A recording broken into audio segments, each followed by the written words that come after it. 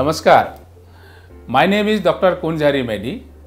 I am medical oncologist and I am Senior Director Medical Oncologist in Medanta Medicity Hospital, Gurugram.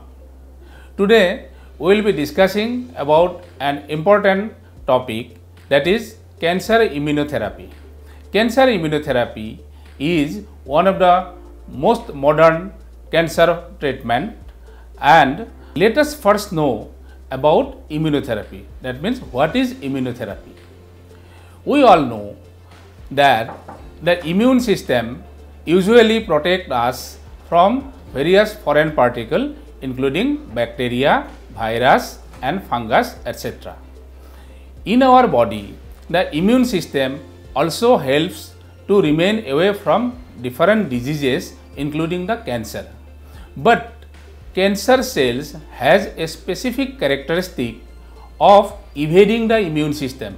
That means the immune cells cannot recognize the cancer cells as a harmful material or harmful substances. So, by any means, if we can activate the immune system and these immune cells can recognize the cancer cell as a harmful product or foreign particle, then these immune cells can kill this cancer cell, and this is the basis of the immunotherapy, that is cancer immunotherapy.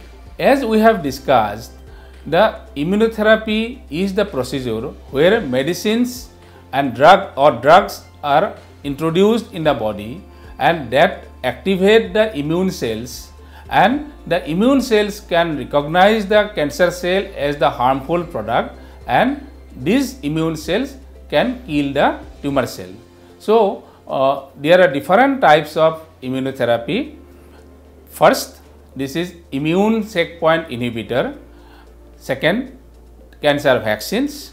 And thirdly, the non-specific immunotherapy. And fourth, the T-cell therapy. And the fifth, the oncolytic viruses.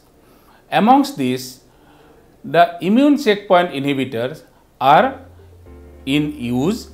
The Drug Controller General of India, that is DCGI, has approved 5 immunotherapeutic drugs which are monoclonal antibody to be used in various cancers in India. And these 5 drugs are pembrolizumab, nivolumab, durvalumab, ipilimumab and atezolizumab. So, these 5 drugs are routinely being used in various cancer in India. Immunotherapy, especially the immune checkpoint inhibitor immunotherapy, are used in advanced stages of cancer and in some cases of stage 3 cancer also. Out of these, the lung cancer, kidney cancer, malignant melanoma, then breast cancer, colorectal cancer, liver cancer, head and neck cancer, stomach cancer, these are the cancer where immunotherapy can be used. Like chemotherapy or targeted therapy, immunotherapy has got different kind of response, and in some cases there is very good response, especially when there is biomarker positive like PD-L1 or MSI high or deficient MMR. All these cases, in all these cases, immunotherapy give a very good response. Although there is rare chances of cure also, but in most of the cases, immunotherapy can control the disease, can give a prolonged life and better quality of life. Unlike chemotherapy, immunotherapy has got lesser side effect, but not without side effect. Usually, the chemotherapy and targeted therapy give rise to some side effects like loss of hair, oral ulceration, low in the blood counts, decreased appetite, decreased weight, weakness. These are the side effects of chemotherapy. But these side effects are not seen with immunotherapy. But immunotherapy acts by activating the immune system.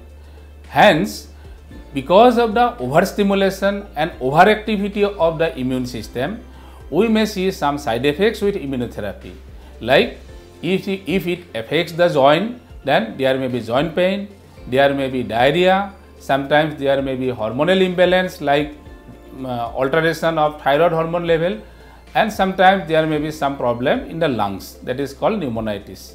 These are the side effects of overstimulation or overactive immune system, and these are the side effects of immunotherapy. And immunotherapy, all these 5 drugs we are routinely using, and these are monoclonal antibody as I have told, and these monoclonal antibody immunotherapy are given by injection, and this is given at 2 to 3 weekly interval, and this is a daycare procedure. Only 2 to 3 hours admission is needed. Patient comes to hospital, takes the injection and go back on same day, and there are very less infusion related complication, and this is very easy to administer. We are routinely using these immunotherapeutic drugs in our routine practice in our hospital.